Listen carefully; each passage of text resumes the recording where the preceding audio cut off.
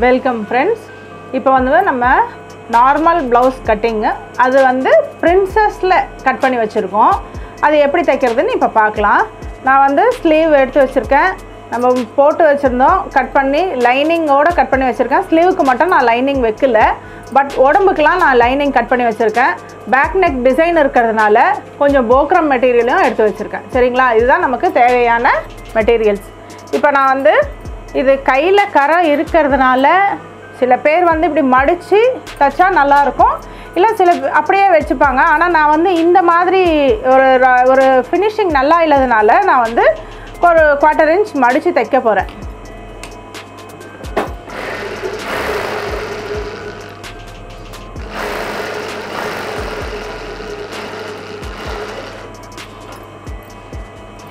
ரெண்டு கைக்கும் இந்த மாதிரி மடித்து தைச்சிடுங்க.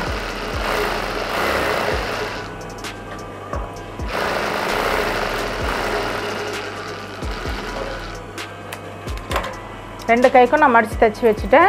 கையோட வேலை முடிஞ்சிச்சு, எடுத்து வச்சுக்கலாம். அடுத்தது பேக் போர்ஷன் போக்ரம் வச்சு தான் தைக்கணும். வச்சு தைச்சிங்கன்னா கொஞ்சம் ஃபினிஷிங் நல்லா ஸ்டிஃபாக நிற்கும். அதுக்கு தேவையான அளவுக்கு மட்டும் கொஞ்சம் கட் பண்ணி எடுத்து வச்சுக்கோங்க. இப்படி மடித்து போட்டுக்கோங்க. நான் எந்த அளவுக்கு மடிச்சிருக்கேன்னு பாருங்கள். சும்மா கொஞ்சமாக மடித்து வச்சுருக்கேன். மடிச்சுட்டு இந்த நெக்கு அப்படியே போட்டு வரைஞ்சிக்கோங்க. நிறைய பேர் கேட்டிருந்தீங்க போக்ரம் வச்சு எப்படி தைக்கிறதுன்னு. அதுக்காகவே தான் நான் இந்த டிசைன் இப்படி போட்டிருக்கேன். சிம்பிளாக தைச்சி திருப்பினான்றவங்க வெறும் லைனிங் வச்சே திருப்பிக்கலாம். முதல்ல போக்ரமில் இப்படி ட்ரா பண்ணிக்கோங்க. இது என்னோட மெத்தடு. நெக்கோட டிசைனை அப்படியே போக்ரமில் கட் பண்ணி எடுத்திருக்கேன். இது வந்து சும்மா கொஞ்சம் இப்படி எடுத்து வச்சுக்கோங்க. போதும், இந்த அளவுக்கு மட்டும் இருந்தால் போதும்.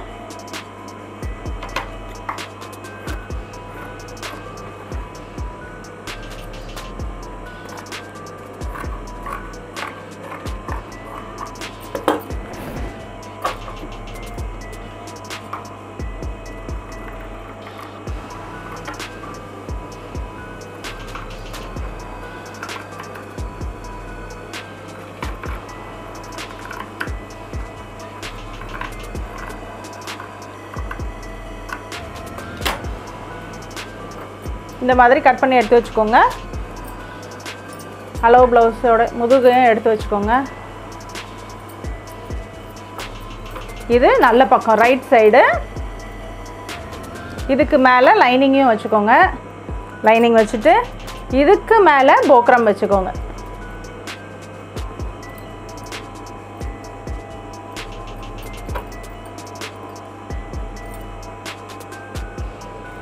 சொன்ன மாதிரி நீங்கள் என்ன பண்ணணும், பின் எடுத்துகிட்டு பின் வந்து அங்கே இங்கே மூவ் ஆகாத மாதிரி சுற்றி முதல்ல ஷோல்டரோட ஈவனாக பண்ணி வச்சுடுங்க. ஏன்னா நம்ம வெளி சுத்து தையலெல்லாம் போடலை. எதெல்லாம் கார்னர்ஸ்னு கரெக்டாக இம்பார்ட்டண்ட்டான கார்னர்ஸோ அந்த கார்னர்ஸ்லலாம் அழகாக பின் பண்ணிவிடுங்க. தைக்கிறதுக்கு முன்னாடி இந்த வேலை கொஞ்சம் சிரமம் பார்க்காம பண்ணிட்டீங்கன்னா தைக்கும்போது ஈஸியாக இருக்கும். முதல்ல நான் வந்து என்ன பண்ணியிருக்கேன், நல்ல பக்கம் அதுக்கு மேலே லைனிங்கை போட்டிருக்கேன். அதுக்கு மேலே போக்ரம் வச்சு சுற்றி பின் பண்ணிவிட்டேன், மூவ் ஆகாத மாதிரி. இப்போ நான் இப்படி எடுத்துக்கிறேன். ஏன்னா இருந்தாலும் நமக்கு இந்த மெயின் பீஸ் இது தானே. இதுக்கு மேலே நான் ஏற்கனவே சொல்லியிருக்கேன், ரவுண்ட் நெக் வரைஞ்சிக்கினா கூட நீங்கள் வந்து அவுட்லைன் வரைஞ்சிட்டு அந்த நெக்கோட ஷேப்பை ஒரு 1/4 இன்ச் தள்ளி வெளியில் அழகாக வரைஞ்சிட்டு பண்ணிங்கன்னா எப்போவுமே ரொம்ப அழகாக இருக்கும், ஃபினிஷிங் நல்லா வரும். இதெல்லாம் கொஞ்சம் சோம்பேறித்தனம் பார்க்காம நீங்கள் அழகாக பண்ணிக்கணும். இப்போ வரையும் போது கூட நீங்கள் டீப் வேணும்னா டீப்லாம் இதில் நீங்கள் அட்ஜஸ்ட் பண்ணிக்கலாம். எவ்வளோ டீப் வேணும் அதெல்லாம் பார்த்து நீங்கள் வரையும் போது பண்ணிக்கலாம். தைக்கும்போது அதே மாதிரி மேலே கொண்டு போயிடுங்க. இப்போ பார்த்தீங்கன்னா நான் இப்படி வரைஞ்சி வச்சுக்கிட்டேன். அப்படியே தைச்சி எடுத்துருவோம். மூவ் பண்ணாமல், ரொம்ப ஷேக்லாம் பண்ணாமல் அழகாக தைச்சி எடுத்துடலாம். கழுத்து தைக்கும்போது எப்போவுமே கொஞ்சம் பொறுமை. டர்னிங்லாம் பண்ணும்போது ஊசியை இறக்கிட்டு கவனமாக திருப்புங்க.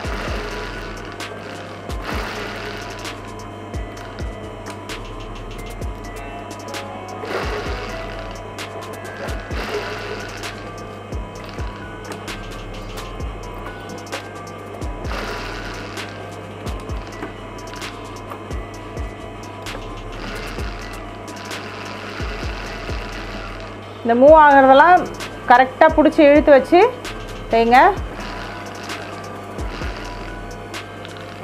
நமக்கு வந்து உள்ளே இருக்க லைனிங் எல்லாம் பார்த்துக்கோங்க. ஆனாலும் இந்த மெயின் துணி மூவ் ஆகாமல், மெயின் துணி எந்த விதத்துலேயுமே பாதிக்காமல் தைக்கணும். ஏன்னா உள்ளே இருக்க லைனிங் எல்லாம் மெயின்க்கு ஏற்ற மாதிரி நம்ம ட்ரிம்மிங் பண்ணிடலாம்.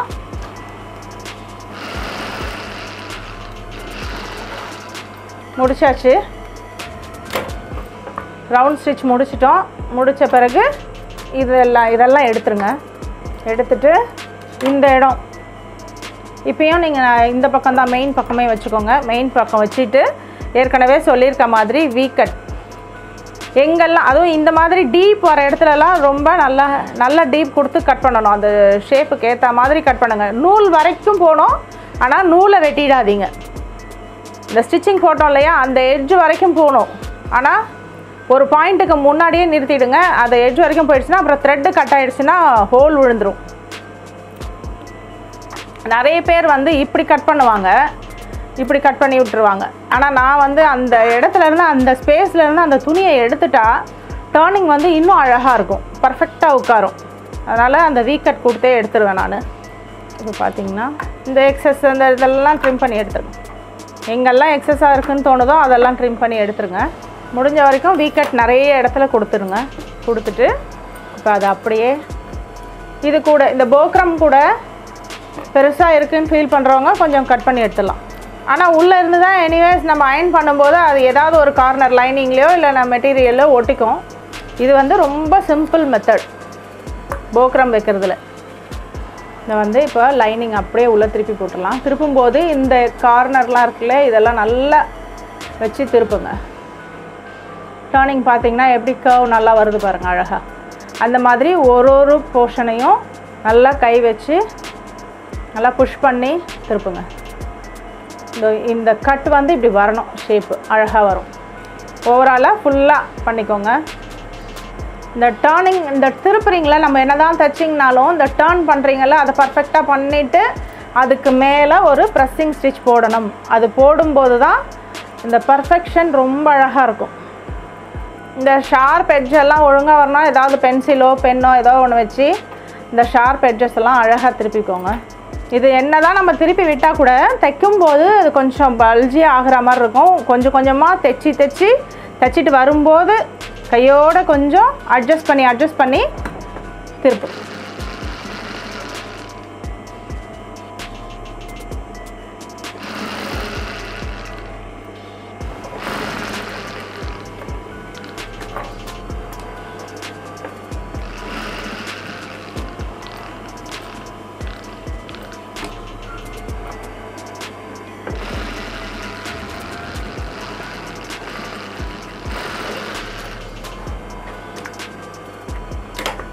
நெக் வந்து ஃபினிஷ் ஆகிடுச்சு, பேக் நெக் ஃபினிஷ் ஆகிடுச்சு. இப்போ நம்ம கீழே இந்த பார்டர் இருக்குது இல்லையா, அந்த பக்கமும் கரை வந்து கொஞ்சம் தான் இருக்குது. ஸோ அதை அப்படியே எடுத்து இப்படி வச்சு லைனிங்கை இப்படி உள்ளே போட்டுட்டு இப்படி லைனிங்கை உள் பக்கமாக மடித்து கரை பக்கத்தை தூக்கி அது மேலே கவர் பண்ணி அடிக்கிறேன்.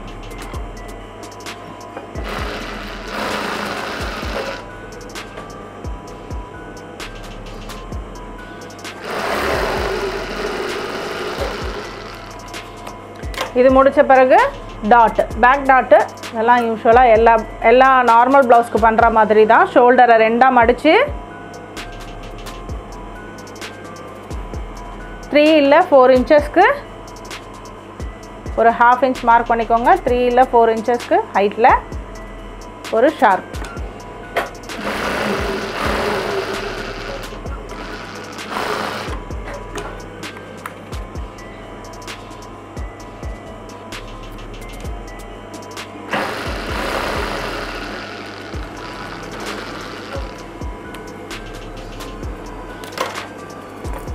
பேக் போர்ஷன் முடிஞ்சிருச்சு சரிங்களா. இதை எடுத்து அப்படியே வச்சுப்போம். இப்போ ஃப்ரண்ட்டு நம்ம ஏற்கனவே மார்க் பண்ணி வச்சுருக்கோம். இந்த 1 2 எல்லாம் போட்டு வச்சுருக்கோம். அதெல்லாம் கரெக்டாக பார்த்து அதுக்கேற்ற மாதிரி வச்சுக்கலாம். இப்போ பார்த்திங்கன்னா இது ஹார்ம் ஹோல் சைடு, பாதி ஹார்ம் ஹோல் தான் இருக்குது, மீதி ஹார்ம் ஹோல் நம்ம ஜாயின் பண்ணணும். இங்கே சைடில் இந்த எட்ஜ் இருக்கு இல்லையா, இந்த எட்ஜை கரெக்டாக இங்கே வச்சுக்கோங்க, கார்னரில் வச்சுக்கோங்க. லைனிங் இது நல்ல பக்கம், லைனிங் கீழே இருக்குது, அதே மாதிரி நல்ல பக்கம் அது மேலே போட்டிருக்கேன், அதுக்கு மேலே லைனிங். 4 பீஸையும் ஒன்றா வச்சு ஒரு 1/4 இன்ச்சில் ஜாயின் பண்ண ஆரம்பிங்க. ரொம்ப இழுக்க வேணாம். கொஞ்சம் நம்ம இந்த பீஸை கட் பண்ணி எடுத்ததுனால கொஞ்சம் ஒரு ஷேப் வந்து கொஞ்சம் கம்மியாகிற மாதிரி வரும். ஆனால் மேல் பகுதியில் தைக்கும்போது இழுக்காமல் தைக்கணும். அப்புறம் இங்கே பார்த்தீங்கன்னா இது கரெக்டாக ஒன்றா வந்துடுது. இந்த 4ம் ஒன்றா வைக்கிற மாதிரி வச்சு தைங்க. ரொம்ப இழுக்கவும் வேண்டாம், ரொம்ப லூஸ் கொடுக்கவும் வேண்டாம். அது தானாக அது ஜாயிண்ட் ஆகிடும்.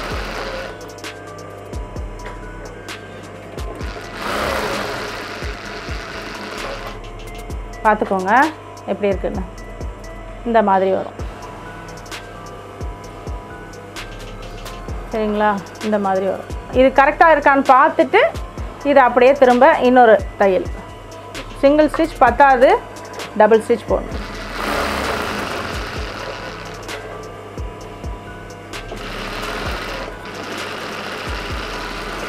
ஒரு பக்கம் இந்த மாதிரி பண்ணிட்டோம் இல்லையா, அதே மாதிரி அடுத்த பக்கமும் பண்ணிவிடுங்க. கரெக்டாக பார்த்து வைங்க. இந்த கார்னர் மட்டும் ஒழுங்காக வச்சிங்கன்னா ஃபுல் தையல் ஒழுங்காக வந்துடும்.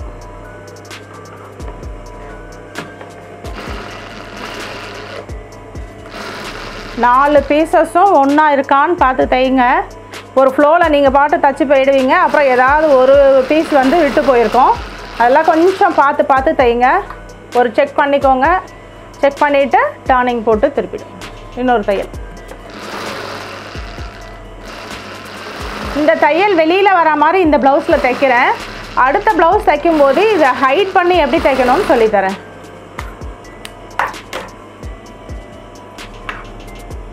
ஓகேங்களா, அவ்வளோதான், இது முடிஞ்சிச்சு. இப்போ நமக்கு வேணும்னா இந்த சைடில் மட்டும் ஒரு கிராஸ் பண்ணிக்கலாம். அதாவது மேல் நோக்கி வரா மாதிரி போட்டிங்கன்னா நல்லாயிருக்கும். எப்படி போடுறேன்னு மட்டும் பார்த்துக்கோங்க. அதாவது செஸ்ட் போர்ஷன் இங்கே இருக்குன்னா இங்கேருந்து எனக்கு வந்து ஒரு சின்ன டாட்டு இதை நோக்கி வந்ததுன்னா கொஞ்சம் நல்லாயிருக்கும். ஃபினிஷிங் வந்து இன்னும் பார்க்க நல்லாயிருக்கும். ஃபிட்டிங்கும் இன்னும் ரொம்ப நல்லாயிருக்கும். ஒரு சட்டை போட்ட மாதிரி இல்லாமல் ஒரு ப்ளவுஸ் ஃபீலிங் கொடுக்கும் நம்மளுக்கு.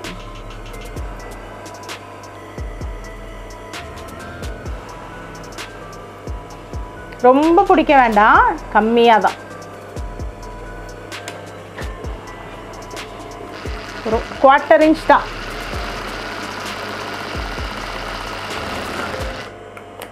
ரொம்ப குவார்ட்டரில் ஆரம்பித்து பாயிண்டில் முடிச்சிட்டேன். இப்படி பார்த்தீங்கன்னா இப்போ இப்படி இருக்கும். இந்த ஷேப் இப்படி வரும் சரிங்களா. சைடு கொஞ்சம் எடுத்து கொடுக்கும், இந்த சைடு கொஞ்சம் எடுத்து கொடுக்கும். சேம் அதே மாதிரியே அந்த ப்ளவுஸையும் பிடிச்சிடலாம்.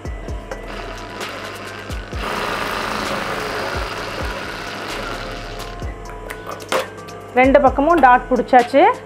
இப்போது இந்த மிடில் டாட்டு, அந்த மிடில் டாட்டையும் நம்ம பிடிச்சிருவோம். இந்த மிடில் டாட் வந்து ரொம்ப கீழே இறக்கக்கூடாது. நீங்கள் இங்கேருந்தே ஒரு 3 இன்ச்சஸில் மார்க் பண்ணிவிட்டு கொஞ்சமாக, ஏன்னா ஃப்ரண்ட்டில் வந்து அந்த பள்ளம் அது ரொம்ப கீழே தொங்குற மாதிரி இருக்கும், அதை அட்ஜஸ்ட் பண்ணுறதுக்காக 1/4 இன்ச் போதும்.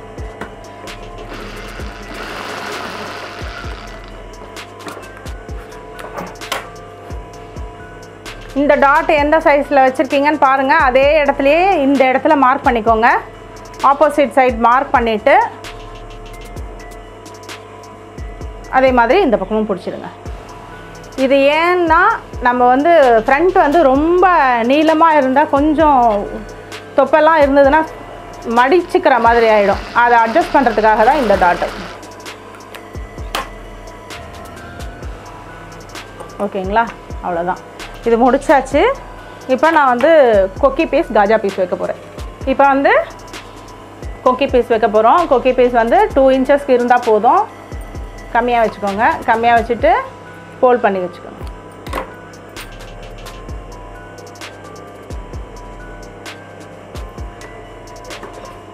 மடித்து வச்சு ஜாயின் பண்ணுறேன். இது கொக்கி பக்கம் எக்ஸஸாக இருக்கிறத பார்த்துட்டு கட் பண்ணி வச்சுக்கோங்க.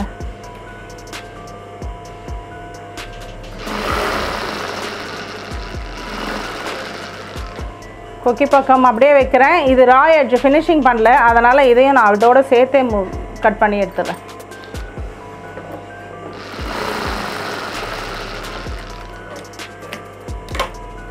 இன்னும் இந்த பக்கம் ஃபினிஷ் பண்ணாததுனால நான் அதுக்கு முன்னாடியே இங்கே கொக்கி பீஸ் வச்சிடுறேன். கொக்கி பீஸ் மடித்து வச்சுருக்கேன். அதை அப்படியே அது மேலே போட்டு ப்ரெஸ்ஸிங் ஸ்டிச் பண்ணணும்.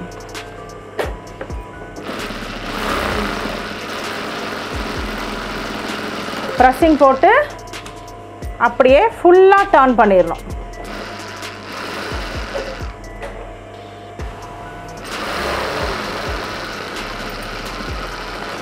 ஃபுல் டர்ன், அவ்வளோதான். கொக்கி பட்டி முடிஞ்சிச்சு. இப்போ காஜா.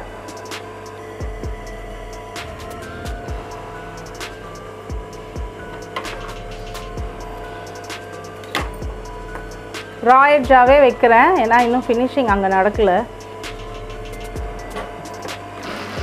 கீழ்ப்பக்கம் வைக்கிறேன். கீழ்ப்பக்கம் வச்சு அப்படியே தைக்கிறேன்.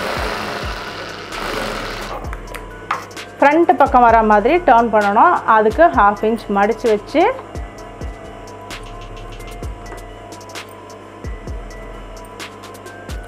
இதுலேயே காஜா வேணுன்றவங்க இங்கே எங்கெங்கெல்லாம் கொக்கி வேணுமோ அந்த இடத்துலலாம் நீங்கள் ஒரு லூப் பண்ணி வச்சுக்கோங்க. எத்தனை இடத்துக்கு வேணுமோ அங்கே ஒரு லூப் வச்சுக்கோங்க. இந்த மேலே மட்டும் நம்ம ஒரு கொக்கி வச்சுக்கலாம், காஜா வச்சுக்கலாம். இங்கே கீழே ஒரு காஜா வச்சுக்கலாம். மற்ற இடங்கள்லாம் அப்படியே நீங்கள் லூப் அப்படியே அடிக்கலாம். அந்த லூப் வந்து எப்படின்னா, இது வரைக்கும் வந்துடுங்க. அந்த பாயிண்ட் பண்ண இடத்துலேருந்து ஒரு வி மாதிரி அடிக்கணும்.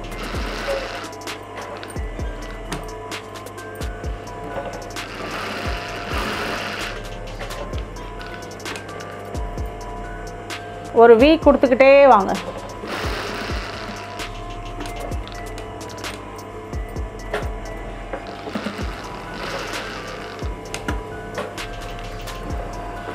இது வந்து சிம்பிளாக முடிக்கிறதுக்காக நான் இது பண்ணுறேன். இல்லை காஜா தச்சு அதில் போட்டுக்கிறவங்க அப்படியும் போட்டுக்கலாம்.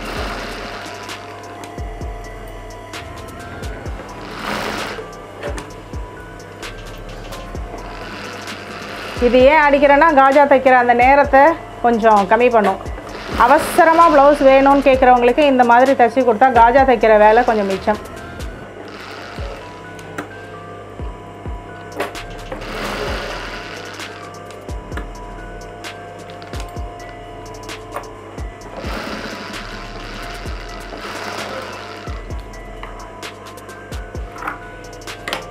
வீக்கட் முடிச்சு வச்சாச்சு. இப்போ நீங்கள் என்ன பண்ணணும், பேக் போர்ஷன் இருக்கு இல்லையா, அதோட ஹைட் எடுத்து ஃப்ரண்ட்டோட கொஞ்சம் வச்சு பார்த்துக்கோங்க. ஈக்குவலாக இருக்குது. இப்போ இது மட்டும் என்ன பண்ணணும், நீங்கள் ஃபினிஷ் பண்ணணும். வேறு ஒரு பீஸ் கொடுத்து முடிச்சு வைக்கணும்.